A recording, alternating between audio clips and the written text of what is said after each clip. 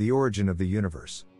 About 13.8 billion years ago, everything, space, time, matter, and energy, was packed into a single, tiny point. Imagine all that exists squeezed into something smaller than an atom. Then, boom! The Big Bang. Not an explosion in space, but the sudden expansion of space itself. In the first few seconds, the universe expanded faster than light. It was a chaotic soup of energy and elementary particles. As the universe expanded, it cooled. This allowed those particles to combine, forming the first atoms.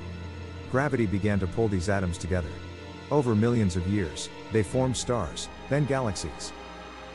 These galaxies clustered together, creating the vast cosmic web we observe today.